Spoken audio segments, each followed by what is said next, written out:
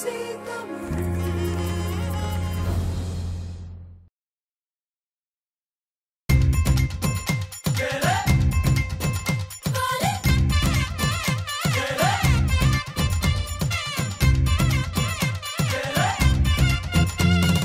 வணக்கம் வணக்கம் வணக்கம் அன்பான நேயர்களே, நலமாக இருக்கின்றீர்கள் என்று நம்புகின்றேன். நீங்கள் இணைந்திருப்பது எங்கள் வீட்டு கொண்டாட்டம்.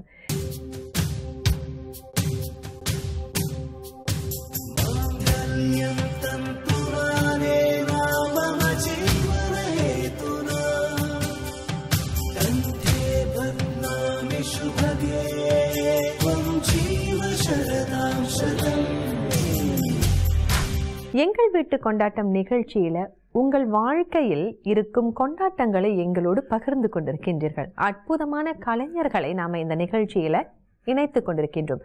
கலைஞர்களா? ஆமா, நிகழ்ச்சிக்கு நீங்க வந்துட்டீங்கன்னா நீங்களும் கலைஞர் தானே. அந்த விஷயத்தை மட்டும் உள்வாங்கிக் கொள்ளுங்க. நிகழ்ச்சியை எங்களோடு சேர்ந்து சிறப்பிக்குமாறு பணிவன்புடன் கேட்டுக்கொள்கின்றோம். தொடர்ந்து பதிவு செய்யப்பட்ட நிகழ்ச்சிகளை நீங்க பார்த்துக்கிட்டு இருக்கீங்கன்னு நினைக்கிறேன். எந்த நாட்டுல நீங்க இருந்தாலும், சுவிஸாக இருக்கட்டும், பாரிஸாக இருக்கட்டும், டென்மார்க் அல்லது நோர்வே, ஏதாவது நாடை நான் மறந்துருந்தேன்னா தயவு செய்து கோபம் வேண்டாம். எந்த நாடாக இருந்தாலும் சரி, அந்த நாட்டுல இருந்து எங்களுக்கு நீங்க செய்ய வேண்டியதெல்லாம் ஒரு தகவல் அனுப்புங்க. உங்களை அங்க தேடி வந்து நாங்க நிகழ்ச்சியை உங்களுக்காக வழி நடத்துறோம், பதிவு செய்யறோம். சரியா? இன்றைய நமது நிகழ்ச்சி உங்களுக்கு தெரியாததா?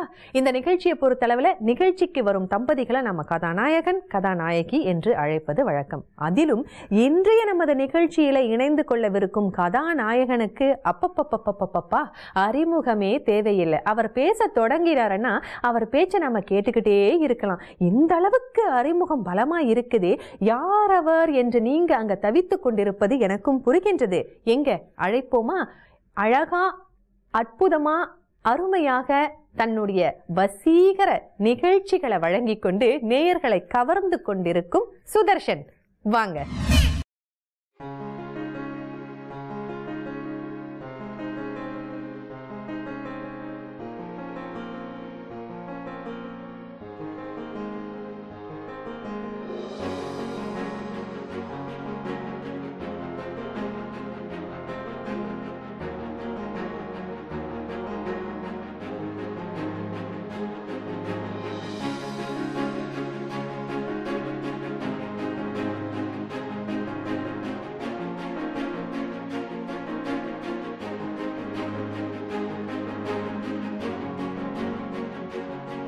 வாங்கோ வாங்கோ வாங்கோ, வணக்கம். உட்காருங்க. எப்படி இருக்கீங்க சுதர்ஷன்? நலமா இருக்கின்றேன். ரொம்ப சந்தோஷம். ஒரு எதிர்பாராத சந்தோஷம் ஒன்று. ஒரு எதிர்பாராத சந்தோஷம், ஒரு எதிர்பாராத சந்திப்பு. எப்படி? சுதர்ஷனாகத்தான் இருப்பார் அப்படின்னு நேயர்கள் நினைச்சு பார்த்திருக்க மாட்டாங்க. என்ன? ஆமா, சரியா?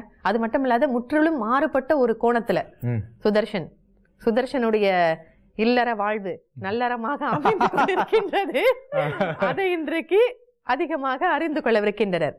அவங்களுக்கும் ஆசை இருக்கும் இல்லையா, உங்களை பற்றி இன்னும் கொஞ்சம் அதிகமா தெரிந்து கொள்ளணும், வெளி உலகத்துக்கு கொண்டு வர. நிச்சயமாக. உங்களை பற்றின அறிமுகம், உங்களுடைய வீட்டுல எத்தனை பேர், வரலாறு. எஸ்.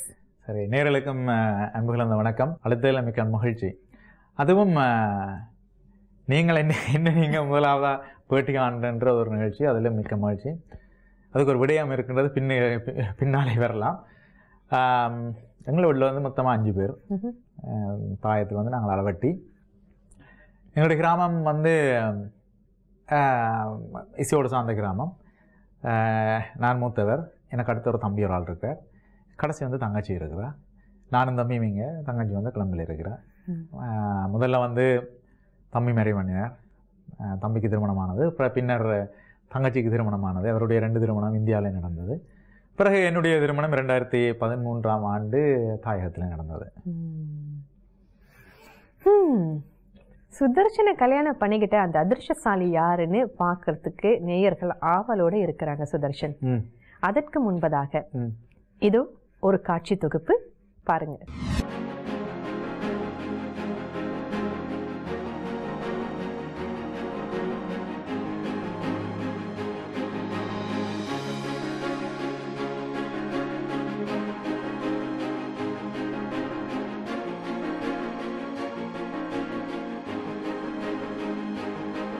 நீங்க நான் அழைப்பதற்கு முன்பதாக நீங்க செல்லமா அழையுங்கள் பாப்போம்.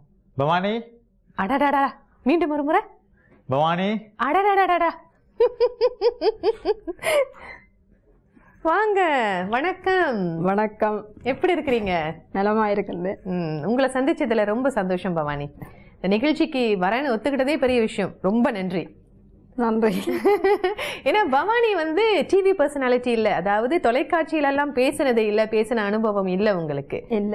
ஆமா, அப்படி இருக்கும் பொழுது கணவர் தொலைக்காட்சியோடு பின்னி பிணையக்கூடிய ஒரு பாத்திரம், அவரோடு இணைந்து தொலைக்காட்சியில வந்து கலந்துக்கிறேன்னு சொல்றதுக்கு பெரிய மனசு வேணும். அதனாலதான் நன்றின்னு சொன்னேன். உங்களை பற்றி சொல்லுங்க. உங்க குடும்பத்தினர், இந்த குடும்பத்தோடு இணைவதற்கு முன்பதாக வீட்டுல எத்தனை பேர்? எங்கள 4 பேர். அது அம்மா, அப்பா, அண்ணா. பிள்ளைகள் 2 பேர் தான். நீங்க கடைக்குட்டி. செல்லமா வளர்ந்துருப்பீங்களே. பெரிய செல்லம். பெரிய செல்லம். கேட்டனா? நான் என்ன சொன்ன பதிவுக்கு முன்னாடி? கேட்கிற கேள்விக்கு மட்டும் பதில் சொல்லணும். நீங்க சொல்லுங்க. அண்ணா பிரான்ஸ்ல இருக்கிறார். அண்ணா என்னை விட்டு 16 வயதுல பிரிஞ்சிட்டார். நான் பிறகு தனியாக தான் இருந்தேன். கவலையா இருந்திருக்கோம்ல, ஒத்த பிள்ளையா இருக்கிற மாதிரி, உடன்பிறப்புகள் இல்லாம இருந்திருக்கும். நீங்க எப்ப பாத்தீங்க? அதில் என்ன ஒரு சுவாரஸ்யம்னு சொன்னால், என்ன எங்களை கூடுதலாக வந்து எங்கள முறையில் வந்து இந்த சாதகம் குறிப்பு பார்த்து திருமணம் பேசுறது. என்னுடைய குறிப்பு வந்து சரியான பொல்லாத குறிப்பு, லேசில் பொருந்தாது. அப்போ எல்லா இடமும் பேரிட்ட கொடுத்து எல்லாம் பிரச்சனை எங்கள் இடத்துல ஒரு பிரச்சனை வந்தோண்டே இருக்கும். பார்க்குற நேரில் தெரியுமா, ஊரில் சொல்லுவேன் இந்த பூவரச மரத்து இந்த முக்கன்னு சொன்னால் சரியான கரைச்சல். அதே மாதிரி தான் இந்த இதுவும் இருந்தது. அப்போ பிறந்தையில் அப்போ எங்களோட தங்கச்சி தான் கூட முயற்சி எடுத்தாங்க. மவாக்கு நான் சொன்னா, நீ தங்கச்சிக்கு நிறைய கண்டிஷன்கள் போட்டிருக்கிறார். இப்படித்தான் பொம்பளை இருக்கணும், மெல்லிசா இருக்கணும், படங்கள் எல்லாம் இமெயில அனுப்புறவர், அப்படியான பொம்பளையா பார்க்க சொல்லி. மற்றது குடும்பத்துல ஒரு பொம்பளை பிள்ளையா இருக்கணும், வேற பொம்பளை பிள்ளைகள் இருக்க கூடாது.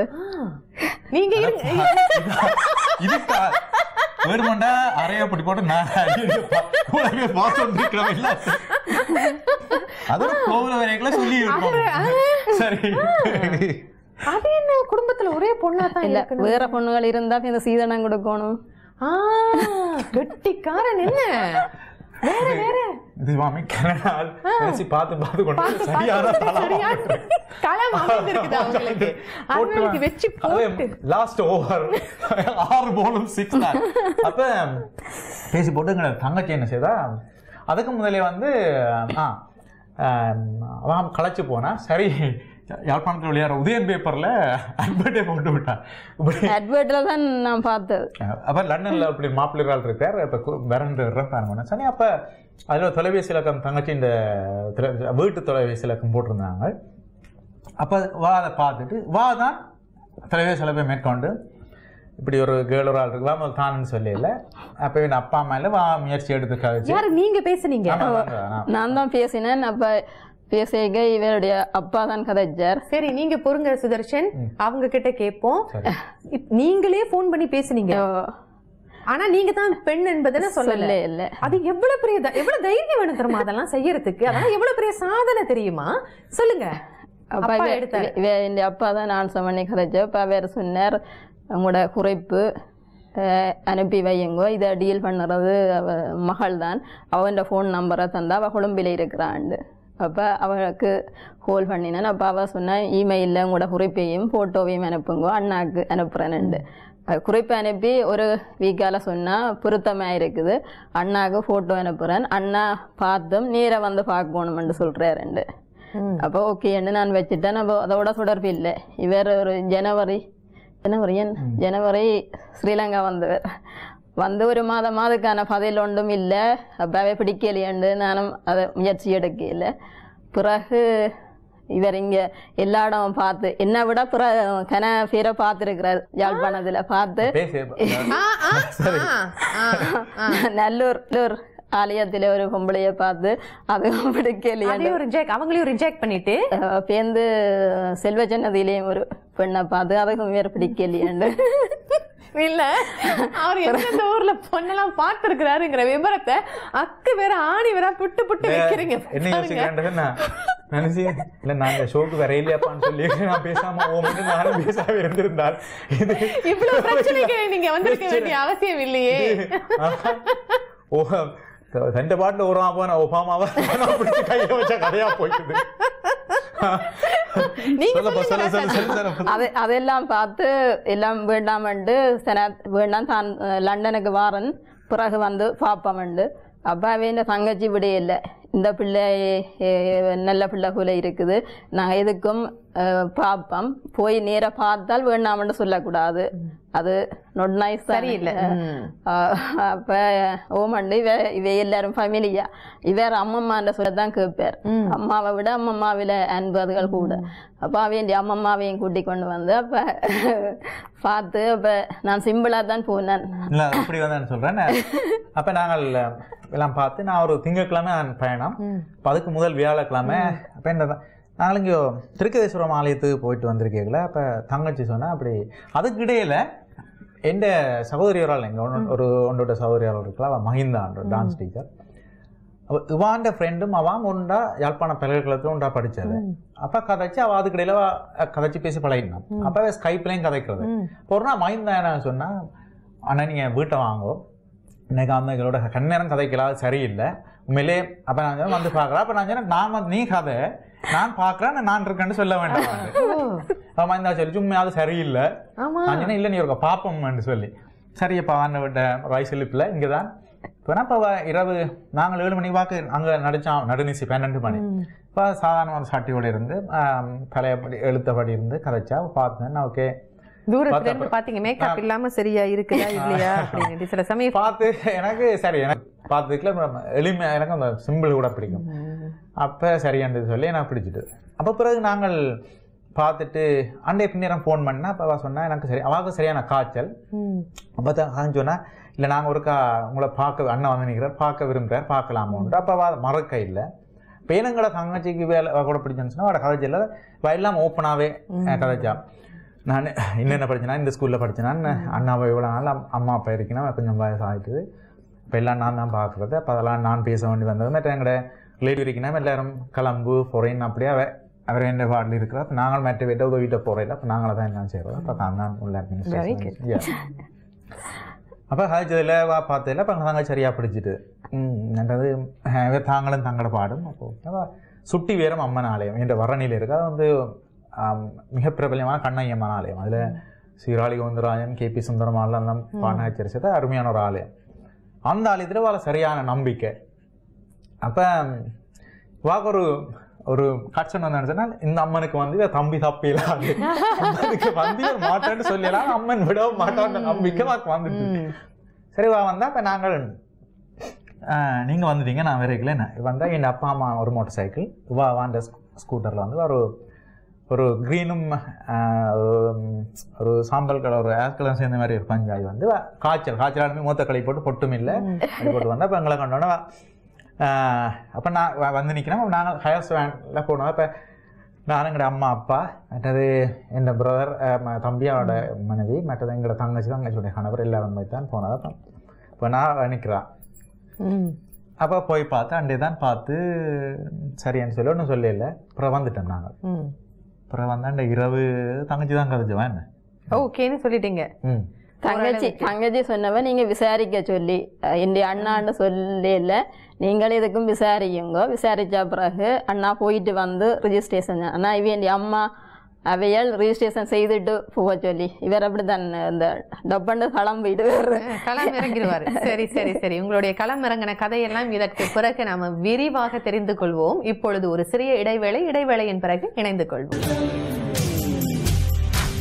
சரி இப்ப நம்ம விஷயத்துக்கு வருவோம். இப்ப நீங்க திருமணம் ஆகி ஏறத்தாழ ஒரு 2.5 ஆண்டுகள் நினைக்கிறோம். 2.5 ஆண்டுகள். அப்ப நீங்க சொன்னீங்க இல்லையா இப்படி மாப்பிள்ளை இருக்கணும், அதுக்கும் மேல அவரு வந்து பட்டியல் போட்டாரு. சரி அவங்க சொன்ன விஷயத்த நீங்க மறுபடியும் சொல்லுங்க பாருங்க. பொண்ணு எப்படி இருக்கணும்னு சொன்னீங்க? வெள்ளையா இருக்கணும், கொஞ்சம் உயரமா இருக்கணும், சிமாட்டா இருக்கணும், முதல் இந்த போட்டோ பார்த்துட்டு எனக்கு பல்லு மிதப்பண்டு சொன்னேன் சகோதரிக்கு. அதாவது நீங்க பண்ற லூட்டியில அங்க தயாரிப்பாளர் ஒரு பக்கம் சிரிக்கிறாரு, இங்க எல்லாம் சிரிக்கிறாங்க. யாரும் சிரிக்க கூடாது, சரியா? நான் மட்டும் தான் சிரிப்பேன், வந்திருக்கிறவங்க சிரிக்கலாம், நேயர்கள் சிரிக்கலாம், யாரும் சிரிக்க கூடாது, சரியோ? என்ன விளங்கிட்டதா தொழில்நுட்ப கலைஞர்கள் எல்லாரும் கொஞ்சம்? சரி. அப்புறம் வேற என்ன சொன்னாரு? அதான் நேர பார்க்கணும். ஓ, எல்லாம் சரியா இருக்குதா, அளவா இருக்குதான்னு பாக்குறதுக்கு. நீங்க சொல்லுங்க. உயரமா இருக்கணும், மெல்லிசா இருக்கணும், வெள்ளையா இருக்கணும். வெள்ளையா இருக்கணும்னு சொன்னாரோ? அது இல்ல, வெள்ளையா இல்ல சிமாட்டா இருக்கும். சிமாட்டா இருக்கணும். அப்புறம் இப்போ நீங்களும் உங்களுக்கும் ஒரு ஆசையெல்லாம் இருந்தது தானே, இப்படி இப்படி வீட்டுக்காரர் இருக்கணும்ட்டு. அப்ப திருமணம் செய்துட்ட பிறகு நீங்க பார்த்து வைத்த திருமணம் வேற, நீங்க காதல் திருமணம் இல்ல. காதல் திருமணம்னா கொஞ்ச நாள் பழகி இருப்போம், அப்ப தெரியும் அவரை பத்தி நமக்கு. இப்ப நீங்க பார்த்து வைத்த திருமணம் என்பதனால புதுசா வாழ்க்கையை வழி நடத்தும் பொழுது அந்த பயம், கொஞ்சம் அந்த பதற்றம் எல்லாம் இருக்கும். என்ன அவர்கிட்ட வந்து நீங்க முதல்ல பார்த்து பயந்த விஷயம்? அவருடைய கோபமா? கோபம் முட்கோபம். உடனே பேசுவேன், பிறகு இரக்கம். நல்லா திட்டுவாரோ? உங்கள்கிட்ட கேட்டனா? இப்ப வரவும் நான் வரமாட்டேன்டா உடனே திட்டலாம், திட்டித்தான் கூட்டி கொண்டு வந்து. திட்டின உடனே உங்களுக்கு கோபம் வந்திருக்குமே, இந்த வரவே மாட்டேன் நானுன்னு சொல்லியிருப்பீங்களே. நான் திட்டினாலும் திருப்பி கதைக்கிறேன், பேசாம இருப்பேன், பிறகு சொல்லுவேன். அதிர்ஷ்டசாலி அப்பா நீங்க. என்ன திட்டினாலும் எந்த வீட்டுக்கார அம்மாவாவது பேசாமல் இருப்பாங்களா? திட்டுனா தட்டு பறக்கிற கதையெல்லாம் கேள்விப்பட்டிருக்கீங்களா இல்லையா? உங்களுக்கு தெரியாததா சுதர்ஷன்? எத்தனை பேரை சந்திச்சிருப்பீங்க. இப்ப நீங்க அவங்க கிட்ட நல்ல அமைதியான பெண், அதாவது கலைஞர்களுடைய துணைவர் துணைவி எப்படி இருக்கிறாங்கன்னு தெரிந்து கொள்வதே பெரிய விஷயம். அது எங்களுக்கும் ஆசை தானே. அப்படி இருக்கும் பொழுது அவங்க அமைதியான ஒரு பெண், அதிகமா பேசுறவங்க இல்லைன்னு சொன்னீங்க. அவங்க கிட்ட நீங்க பார்த்து அச்சோ அப்படின்னு பயந்த விஷயம் என்ன? கோபப்படுவாங்களா? ஒரு முடிவெடுத்தா எடுத்ததான் பிடிவாதக்காரி.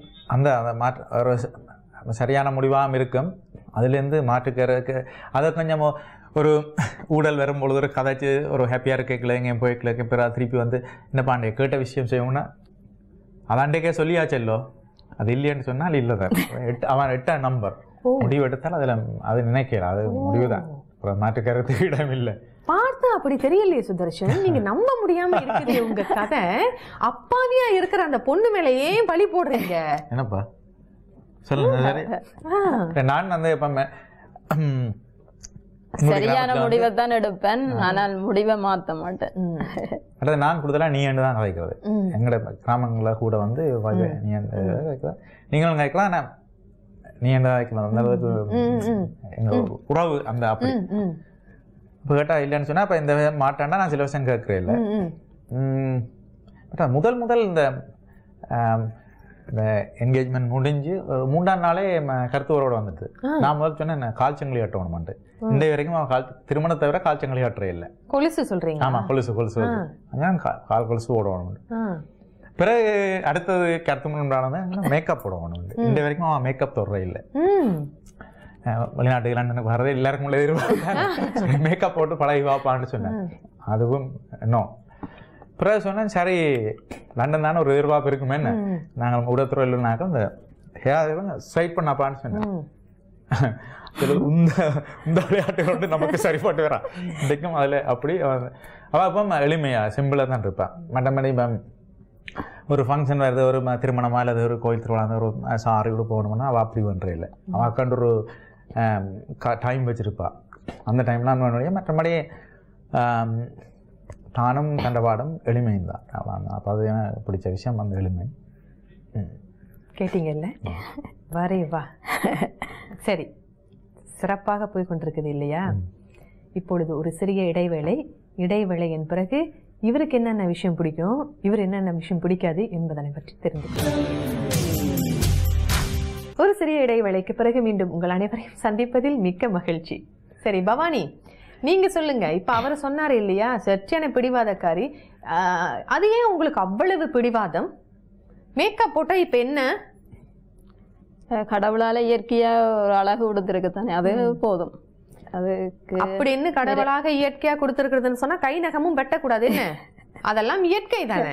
கை நகம் வெட்டக்கூடாது, முடி வெட்டக்கூடாது. முயற்சி செய்து பார்த்திருக்கீங்களா? திருமணத்துக்கு மேக்கப் போடுவாங்க தானே, அதனால வேற வழி இல்லாம ஓகேன்னு சொன்னீங்க. ஆனா இயற்கையாகவே நல்ல லுக், நல்ல, அதனால பிரச்சனை இல்லை உங்களுக்கு. உங்களுடைய ஸ்கின், தோல் எல்லாம் நல்லா அழகா இருக்கிறதுனால உங்களுக்கு அதிகமா மேக்கப் தேவையில்லை. அவரே சொன்னார்ல, அந்த எளிமை தான் எனக்கு ரொம்ப பிடிச்சிருக்குதுன்னு. இப்ப இவர்கிட்ட என்னென்ன விஷயங்கள் உங்களை ரொம்ப கவர்ந்தது? ரொம்ப யோசிக்கிறத பார்த்தா அப்படி எதுவுமே கவரல. கவர்ந்தது அன்பா இருப்பார், முற்கோபம் பேச இதனாலும் இரக்கம், அன்பா கதைப்பார். மற்றது எல்லாரோடையும் பழகுவார். அதனால நல்ல நண்பர்கள், நல்ல மனிதர்களை சம்பாதிச்சு வச்சிருக்காங்க இல்லையா? நிறைய இரக்க குணம் மட்டுமல்ல, பிறருக்கு நிறைய உதவி செய்யற குணம். எனக்கு தெரிந்த சுதர்ஷனை பற்றி பேசணும்னா நிறைய உதவி செய்வார், யோசிக்க மாட்டார் உதவி செய்யறதுக்கு. எந்த தருணத்திலையும் நம்மளை கஷ்டப்பட வைக்க மாட்டார். அதுவும் தான் கஷ்டப்படுவேன், மற்றவே கஷ்டப்படக்கூடாது போட்டாங்க பாத்தீங்களா? சரியான நேரத்துல அப்படி போட்டாங்க பாத்தீங்களா? தான் கஷ்டப்பட்டுக்கிட்டு மற்றவர்களுக்கு உதவி செய்வார். அதே மாதிரி அவருக்கு ஒரு உதவி என்றா வருவாங்களா? இல்ல இல்ல. ஆமா, அதுதான் சிலருக்கு கோபம் வருது. நாம எல்லோருக்கும் உதவி செய்யறோம், நமக்கெண்டு வரும் பொழுது நமக்கு யாருமே இல்லைன்னு தோணும்ல, அந்த மாதிரி நேரத்துலதான் நமக்கு கவலையா இருக்கும். அதான் நமக்கு பிடிக்காத விஷயம். அது விஷயம் அதான் நானும் சொல்றது. ஒரு அளவு எதுவாக இருந்தாலும் ஒரு அளவோட வைத்துக் கொள்ளணும். நீங்கள் ரொம்ப இறங்கி போய் நீங்க உங்களையே வாட்டி வதைத்து கொண்டு யாருக்கும் நீங்க உதவி செய்ய வேண்டிய அவசியம் இல்லையே. அந்த நேரத்துல தேவைங்கிற பொழுது நீங்க செய்யுங்க. தகவல் கிடைச்சதா? சொல்ல வந்த தகவல் கிடைச்சிட்டதுல உங்களுக்கு, அவங்க சொல்ல வந்த விஷயம் கிடைச்சிட்டதுல, அது நான் நேரையும் சொல்றேன். நேரையும் அடிக்கடி சொல்றீங்க. சரி, அவருக்கு பிடித்த விஷயங்கள், உங்களை கவர்ந்த விஷயங்கள் எது? அவருக்கு பிடித்த எதை ரொம்ப ரசித்து செய்வார்? எந்த விஷயத்துல நிறைய நாட்டம் காட்டுவார்? கலை. கலை. அதிகமான நேரம் செலவு செய்யறது அதெல்லாம் உங்களுக்கு ஓகேவா? அது முரண்பாடு வரும். ஆனா பாவம், கலைஞர்களுடைய ஆரம்பத்திலையும் அதை தான் சொல்லி வருது. எனக்கு அது தன்னோட என்ன சேர்ந்து வாழ்ந்தது, அதை மட்டும் மறைக்க கூடாது. அப்படி அந்த கண்டிஷன் எல்லாம் போட்டு தானே கல்யாணம் பண்ணாரு. முதல் கேட்ட விஷயம் அதுதான். எது வேணுமென்னாலும் கேட்கலாம். இல்லை நான் சமைக்க மாட்டேன், டேக் கேர் எடுக்க வேண்டாலும் நான் அதுக்கும் ஓகே, அதில் பிரச்சனை இல்லை. அந்த கலை என்ற விஷயம், ஊடகம் என்ற விஷயத்தில் எனக்கு கட்டுப்பாடு இருப்பேன்னா அப்போ அதில் ஒரு பிரச்சனையும் இல்லை. இப்போ நான் நிகழ்ச்சிகளுக்காக வேறு நாடுகளுக்கு செல்றேன்னு சொன்னால் அவள் 2 நாள் இருக்கணும், அப்படி இப்படி எந்த ஆட்சேபனையும் இல்லை, ஒரு பிரச்சனையும் இல்லை, அப்படியும் இல்லை. ஏன்னா நான் தொலைபேசி எடுத்து கதைச்ச வழிக்கு அவள் அடுத்து குழப்பம். ஒரு ஆள் அலுவலாக போனால் தெரியும் தானே எனக்கு. நான் சொன்னால் எனக்கு நேரம் இருக்கல கட்டாயமாக தொடர்பு கொள்வேன். அப்போ அப்படி தொடர்பு கொண்டு காய்ச்சி கொள்வேன். அப்படி அதுக்கு தகுந்த மாதிரி அவங்களும் ஒத்துழைப்பாங்களா? ஆமாம், அதெல்லாம் பெரிய விஷயம் சுதர்ஷன், இல்லையா? என்ன நிறைய நண்பர்களிடம் நான் கேட்டிருக்கிற ஒரு விஷயம் என்னன்னா, நம்மை போல கலைஞர்கள் எல்லாமே வெளிநாடுகளோ இல்லை ஒரு வேலையாக போகும் பொழுது அலுவலாக போறதுன்னு சொல்லுவாங்க இல்லையா? அந்த சமயத்துல 999 அழைப்புகள் வரும். எங்க இருக்க, சாப்பிட்டியா, என்ன செய்யற, எங்க இருக்க, சாப்பிட்டியா, என்ன செய்யறன்னு. என்னுடைய நண்பர் ஒருவர் அவருடைய தொலைபேசியை பேட்டரியை எடுத்துட்டாரு. ஏன்னா கரிச்சல் தாங்க முடியாம அவருடைய வேலையில அவரால் ஃபோக்கஸ் பண்ண முடியலன்னு சொல்லுவாங்க இல்லையா? அந்த மாதிரி சிந்தனையை வேலையில செலுத்த முடியல என்ற காரணத்தினால அது செய்யறாங்க. அந்த மாதிரி கரிச்சல் கொடுக்கக்கூடிய மனைவிமார் மத்தியில எப்படி என்றால், இந்த ஒரு விஷயம் இளம காலங்களில் கன சவால்கள், பொறுப்புகள், கஷ்டங்கள் இவைகளையார் தாங்கி வந்தால் அவைக்கு அந்த விஷயம் தெரியும். இப்பொழுது நாங்கள் திருமணம் ஆய்வா வந்தது கொஞ்சம் நாள் எடுத்தது, 7-8 மாதங்கள் தான். அது என்ன 7-8 மாதம் ஆனது. அப்போ நான் அங்கே ஃபோன் பண்ணேன். சிலவளை அவள் ஃபோன் பண்ண, நான் சொல்லுவேன் வேலை இருக்கும் ப்ராடிக்கிறேன். அவளுக்கு தெரியும் இப்போ வெக்கால ஓய்வு நேரத்தில் நான் நடிப்பேன். அப்போ நான் அவசர வேலை நிற்கிறேன், இப்போ ரேடியோவில் இருக்குன்னு ப்ராடிக்கிறேன் வச்சுருவேன். அதே மாதிரி நான் படித்தாலும் சில அவன்டா என்னை வீட்டு ஆக்கள் வந்துருக்கீங்களாட்டு நான் சமையலில் இருக்குன்னு எனக்கு ஒரு 1/2 மணி நேரத்தில் கழித்து ஃபோன் பண்ணுங்கன்னா நான் கழிச்சு தான் ஃபோன் பண்ணுவேன். அப்படி அதிலும் பதால கதைக்க வர்றது அப்படி அதுகளை தான் பெரிய விஷயமாகவே அது இருக்க இல்லை. அவளுக்கு தெரியும் வெளிநாட்டு உள்ளாக்கள் அவன் வாழ்க்கை நிலைமை எப்படின்னு தெரியும். அப்போ அதுக்கேற்ற மாதிரி அவன் வழங்கி கொண்டான். மற்றது இவ அங்கே இருந்தாலும் அவனுக்கும் கொஞ்சம் வேலைகள் இருக்கும், கடை பேங்க் அது எழுதுன்னு இருக்கும். அப்போ எனக்கு தெரியும் அந்த நேரம் எடுத்தாங்க. ஒரு நாள் வருஷம் அப்படி தான் ஃபோன் பண்ண கோயில் என்ற குலதெய்வ கோயிலில் பொங்கல் முடிஞ்சு சாப்பிட்டு கொண்டு தான் அப்படின்னா என்ன செய்யணும், இப்போ தான் குலதெய்வத்தில் பொங்கல் முடிஞ்சு நாங்கள் செய்த அந்த மோதகத்தை சாப்பிட்டு கொண்டு இருக்கேன், எனக்கு 10 நிமிஷத்தால் ஃபோன் பண்ணுங்க. அப்படி ஒரு விஷயம் செய்தால் அதை முடிச்சுட்டு தான் அடுத்ததில் போவா. அப்போ நான் எல்லாட்டையும் குடும்பத்தின் முழு வேலையும் அம்மா பார்த்துக்கொள்வாள். அந்த தன்னம்பிக்கை தானே தேவை, அது தானே தேவை. அங்க இருந்து ஒரு பொண்ணை இங்க அழைத்து வந்து திருமணம் செய்துட்ட பிறகு நாம தான் எல்லாம் செய்து தரணும், நம்ம இது எல்லாமே செய்து தரணும் என்ற எதிர்பார்ப்போடு இருந்தாங்கன்னா அது நமக்கு வந்து கரிச்சல்னு சொல்ல வரல, சிரமமா இருக்கக்கூடும். ஆனா அவங்களுடைய வேலையை அவங்க அழகா பார்த்துட்டு இருக்கிறாங்கல்ல, அதுவே நிறைய விஷயத்துல இருந்து நம்மளை காப்பாத்துறோம். கருத்து இப்போ ஒரு ஆட்கள் ஒரு தம்பதியில் உதாரணமாக எங்களுக்கு கருத்து முரண்பாடு வேற இல்லைன்னு சொன்னால் என்னை பொறுத்தவரையில் அது பொய்யான வாழ்க்கை.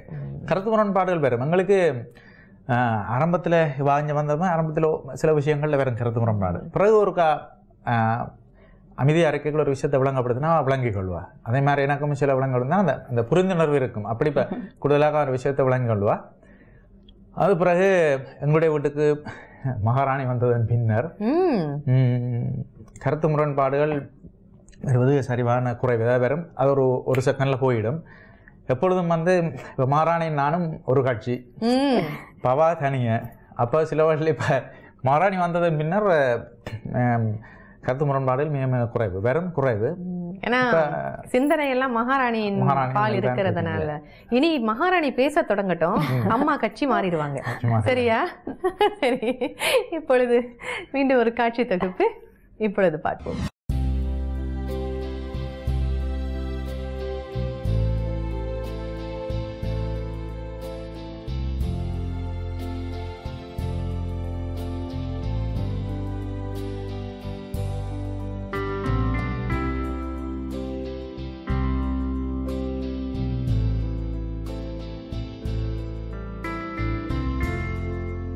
சரி, சற்று முன்பு மகாராணியை பற்றி பேசிக் கொண்டிருந்தீங்க. குட்டி பாப்பா பேரு ஜனனி இல்லையா? ஜனனியை பற்றி சொல்லுங்க. ஜனனி வந்த பிறகு வாழ்க்கை எப்படி மாறியது? ஜனனி வந்த பிறகு சுவாரஸ்யமா இருந்தது, அவளோட பொழுது போயிடும். உங்களுக்கு நிறைய சிந்தனை, நிறைய வேலை, நிறைய அலுவலெல்லாம் அவங்களோட நிறைய போயிடும். அதனால அவரை கவனிக்கிறதுக்கு உங்களுக்கு நேரம் நிறைய இருக்காது. அதனால அவர் பக்கமும் அவரை தாக்குறதுக்கோ அவசியமும் உங்களுக்கு இருக்காது இல்லையா? சொல்லுங்க. இவரும் வந்தவுடனே அவளுடையே இருக்கிறதால என்னோட கதைக்க வேண்டிய சந்தர்ப்பங்களும் குறைவு. அதனால ஏக்கமா இருக்குதா? இல்ல, ஏக்கமா இருந்தா சொல்லுங்க, அவர் கொஞ்சம் மாறிப்பாருல்ல. அந்த மாதிரி நிகழ்ச்சியிலலாம் சந்தில சிந்து பாடுறதுன்னு சொல்லுவாங்களே, அப்படியெல்லாம் ஏக்கம் இல்ல. இவ்வளவு கரெக்டா சொன்னாங்க. அப்படியெல்லாம் ஏக்கம் ஒன்றும் இல்ல அப்படின்னு. இப்ப என்னிலும் பார்க்க முடிவா கூப்பிடுவா, கோவம் வந்து கூப்பிடல, ஜனனி அண்டுவா.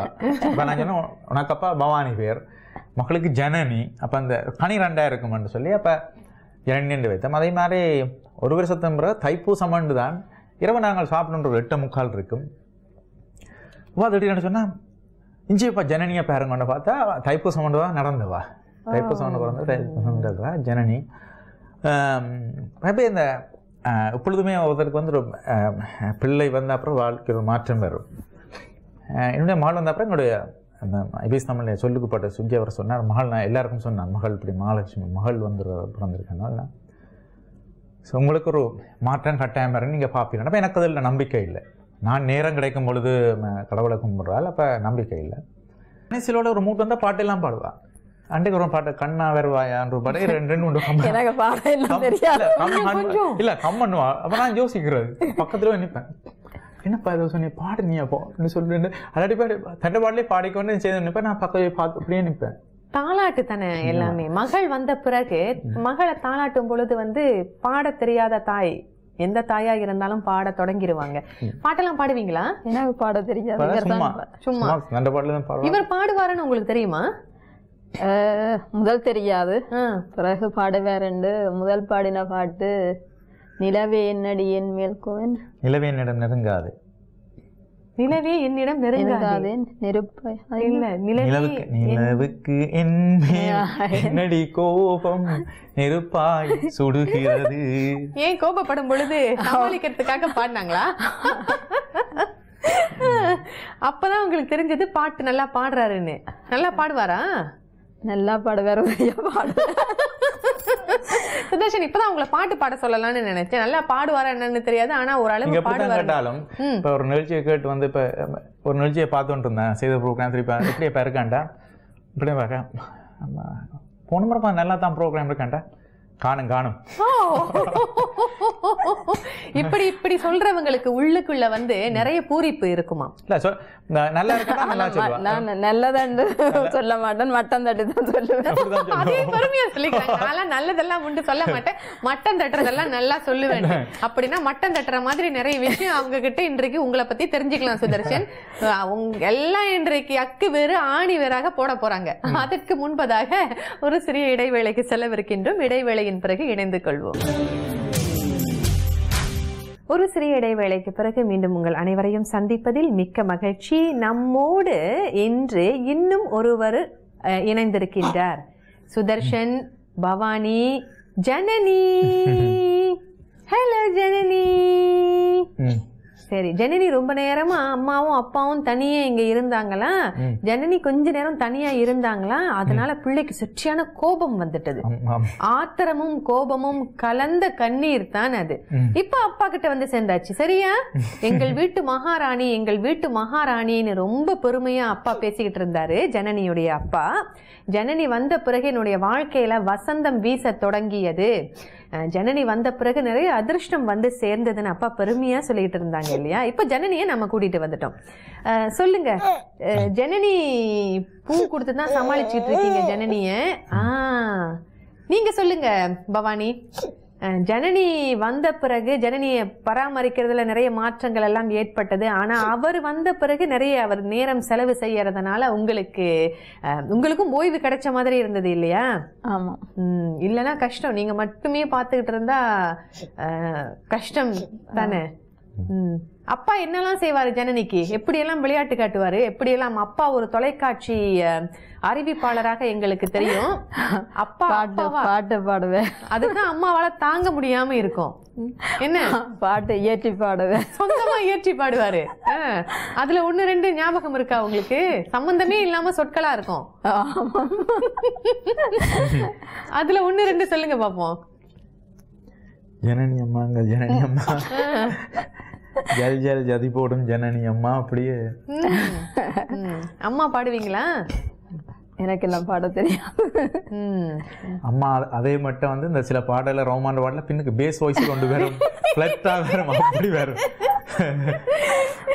சரி, இப்ப ஜனனிக்காக ஒரு பாட்டு, எங்களுக்காக ஒரு பாட்டு பாடுங்க. அப்படியே தாளாட்டிக்கிட்டே. அப்ப ஜனனி கொஞ்சம் அமைதியா இருப்பாங்க. நல்ல பாட்டா பாடுங்க, சொந்தமா ஏற்றி பாடக்கூடாது. ஜனனி அம்மா ஜனனி அம்மான்னு. 80ஆம் ஆண்டுகளில் உள்ள ஏதாவது ஒரு பாட்டு பாடுங்களேன் சுதர்ஷன். 80களில் வெளியான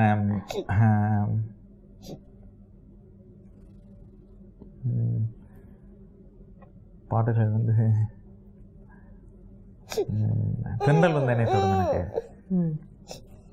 எனக்கு அதில் வந்து தென்றல் வந்து என்னை தோடும், ஆஹா சத்தம் இன்றி முத்தமிடும், பகலே போய்விடு, இரவே பாய்கொடு, நிலவே பன்னீரை தூவி போய்விடு, தென்றல் வந்து என்னை தோடும், ஆஹா சத்தம் இன்றி முத்தமிடும்.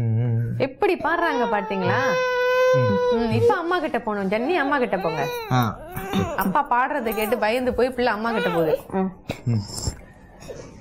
ஓகே ஜனனி. ஜனனிக்கு 1 வயது பூர்த்தியான பிறகு பிறந்த நாள் கொண்டாட்டம் எல்லாம் இடம்பெற்றது இல்லையா? எப்படி இருந்தது பிறந்த நாள் கொண்டாட்டம்? 1 வயது ஆன பிறகு அப்பாவுக்கு அடடா 1 வயது பூர்த்தி ஆகிவிட்டது, மகள் கொஞ்சம் பெரிய ஆள் ஆயிட்டாங்க என்றெல்லாம் தோன்றிருக்கும். அதை பற்றி கொஞ்சம் சொல்லுங்க. முதல்ல வந்து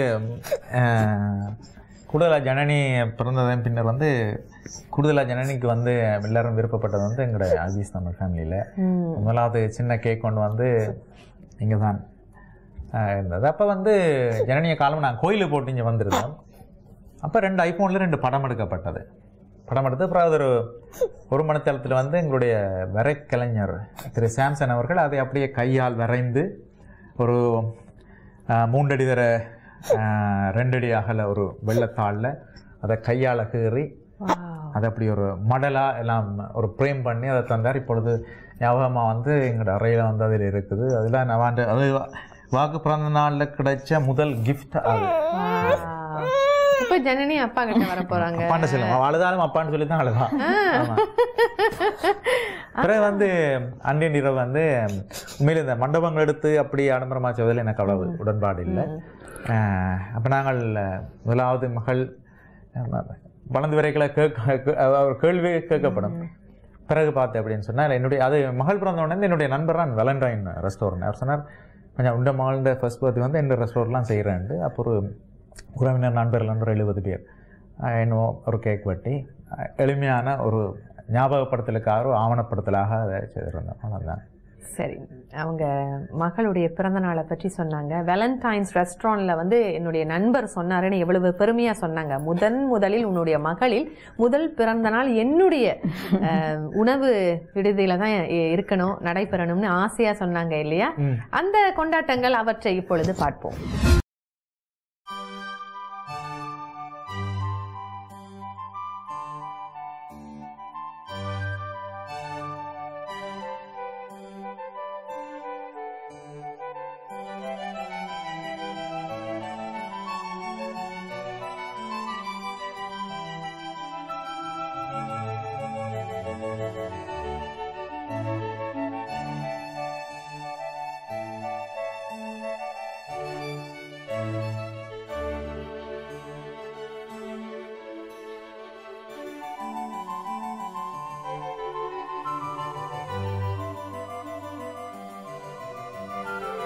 ஜனனி, ஓகே. அது என்ன சுதர்ஷன், பக்கத்துல ஏதோ ஒரு புகைப்படத்தை வச்சு ரொம்ப நேரமா மறைச்சு வச்சுக்கிட்டு இருக்கீங்க, அந்த எதுவும் சொல்லணுமா? நிகழ்ச்சியினுடைய நிறைவிலே இதை காட்டணும் தான். இந்த படம் உங்களுக்கு ஞாபகம் இருக்குமோ தெரியாது. என்ன உங்களோடு நான் எடுத்துக்கொண்ட முதல் புகைப்படம். எத்தனை வருஷம் இருக்கும் இந்த படம் எடுத்து? 2005ஆம் ஆண்டு எங்களுடைய அளவட்டி கிராமத்துக்காக ஒரு இசை நடிகர், இலங்கையினுடைய சிறந்த பாடல் ரகுநாதன் அவர்கள் ராகாஸ் இசைக்குழுவினுடைய இசைக்குழுவில் பாடியிருந்தார். இப்பொழுது நீங்கள் நிகழ்ச்சி தொகுப்பு, நான் ஒலியமைப்பாளர் சவுண்டிங் ஒலியமைப்பாளராக கடமையாற்றியிருந்தேன். அப்பொழுது உங்களுடன் எடுத்த புகைப்படம் 2005ஆம் ஆண்டு. 10 வருடங்கள் கழித்து 2015இல் IBC தமிழ் தொலைக்காட்சி ஆரம்ப விழா வந்து உங்களோடு நானும் இணைந்து நிகழ்ச்சி தொகுப்பு செய்தேன். அப்ப இந்த படம் உங்களுக்கு ஞாபகம் இருக்கின்றதா? நல்ல படம் தானே சுதர்ஷன்? வித்தியாசமா இருக்கிறோம் இருவருமே, ரொம்ப வித்தியாசமா இருக்கும். பிஃபோர் அண்ட் ஆஃப்டர்னு சொல்லுவாங்களே, அது மாதிரி முன்னாடி பின்னாடி பார்க்கக்கூடியதாக இருக்கும். சரி, இந்த IBC தமிழுடைய அட்டைய பாப்பா கிட்ட இப்ப குடுக்கலன்னு வச்சுக்கோங்களேன், ரொம்ப கோபப்படுவாங்க. ஏன்னா அவங்க கையில இருக்கிற அந்த புகைப்படத்தை தான் நீங்க வாங்குனீங்க, பத்திரமா அழகா பாப்பா கிட்ட கொடுங்க. சரி, இந்த நிகழ்ச்சியை பார்த்து கொண்டிருக்கும் நேயர்களுக்கு நீங்க என்ன சொல்ல விரும்புறீங்க? நீங்க ஒரு கலைஞர், திருமணமாகி ஊடல் கூடல் இவையெல்லாம் கலந்தது தானே திருமணம்னு அழகான ஒரு கருத்தினை சொன்னீங்க. குழந்தை வந்த பிறகு எங்களுக்குள்ள அந்த இருக்கிற ஊடல் எல்லாமே ரொம்ப குறைஞ்சிருக்குது. இது புதிய விஷயம், நான் கேட்கிற புதிய விஷயம். ஏன்னா குழந்தை வந்த பிறகு குழந்தையுடைய பராமரிப்புலேயே நிறைய சலசலப்பு ஏற்படும் அப்படின்னு சொல்லி கேள்விப்பட்டிருக்கிறேன். ஆனா என்னை மிகவும் சாந்தப்படுத்தியவள் என்னுடைய மகாராணி மகள் அப்படின்னு சொன்னீங்க. நன்றி, அவங்க என்கிட்ட தராங்க நன்றி. இப்ப மறுபடியும் கேட்பாங்க. நாம பரிமாறிக்கொள்றதுக்குள்ள எங்க நேயர்களுக்கு என்ன சொல்ல விரும்புறீங்கன்னு சொல்லுங்க. சொல்லலாம் அப்படின்னு அதாவது மகளுடைய முதலாவது பிறந்த முடிந்தவுடன் நாங்கள் தாயம் சென்றிருந்தோம். அது எங்களுடைய பெற்றோருக்கும் அவருடைய பெற்றோர்களுக்கும் மகளை காட்டுவதற்காக. எங்களுடைய பெற்றோர்களுக்கு நாங்கள் பிறந்த தேசத்திலிருந்து என்ன கொடுக்கின்றோம், பணத்தை அனுப்பி எதுவும் செய்ய முடியாது. அவர்களுக்கு இயன்ற அளவுக்கு வந்து எங்களுடைய பிள்ளைகளை, அதாவது பேர பிள்ளைகளை நேரம் கிடைக்கும் பொழுது ஒரு வருடத்துக்கு ஒரு முறை எண்ணம் கொண்டு போய் வந்து பெற்றோடு அந்த காட்டினால் அவருடைய அந்த மகிழ்ச்சியை பார்த்தால் எங்களுக்கு கண்ணீர் வரும்.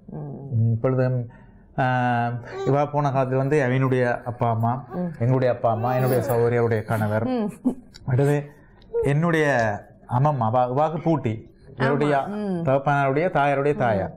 அவர்களுக்கெல்லாம் அவர்களுடைய சார் சார் அப்போ அப்படி இருக்கும். அப்போ நேரம் இருக்கும் பொழுது எங்களுடைய பெற்றோர்களோடு இவர்களுடைய நேரம் செலவழிக்க விட்டால், இப்போ என்ன உதாரணமாக பார்த்தால் என்னுடைய அம்மாவுக்கு கொஞ்சம் உடல்நல செலவழி ப்ரெஷர் வந்து பிரச்சனை இருக்கும். இப்போ செக்கப்புகள் எல்லாம் இருக்கும்.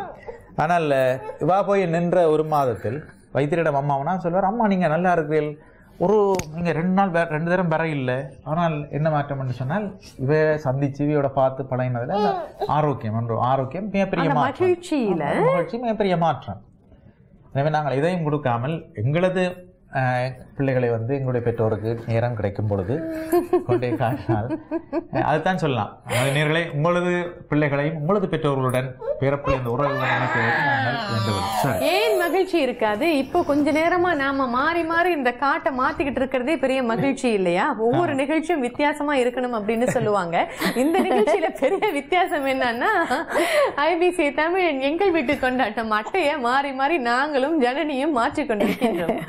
சரி, இந்த நிகழ்ச்சியில வந்து கலந்து கொண்டமைக்கு மிக்க நன்றி இருவருக்கும். நன்றி. கலகலப்பாக இந்த நிகழ்ச்சியை எங்களோடு சேர்ந்து ஜனனியும் வழி நடத்தினாங்க. அதற்கு ஜனனிக்கு நன்றி சொல்ல நம்ம கடமைப்பட்டிருக்கிறோம். ரொம்ப பொறுமையாக அம்மா அப்பா மேல விட்டுட்டு போயிட்டீங்களே என்ற அந்த கோபம் இருந்தாலும் ஆத்திரத்தை வெளிப்படுத்தாம அமைதியாக ஓரளவுக்கு சமாளித்த ஜனனிக்கு நன்றி. அட்டையை மாறி மாறி மாறி மாறி கொடுத்து வித்தியாசமான நிகழ்ச்சியை வழி நடத்தியமைக்கு மிக்க நன்றி அடாமா. இத்துடன் இன்றைய நமது நிகழ்ச்சி நேயர்களே ஒரு நிறைவை நாடுகின்றது. இனி மற்றொரு நிகழ்ச்சியில் உங்களை சந்திக்கின்றேன். அதுவரை அன்புடன் உங்களிடமிருந்து விடை பெற்றுக் கொள்கின்றேன். உங்கள் சிவகாமி விநாயகன். சந்திப்போம்.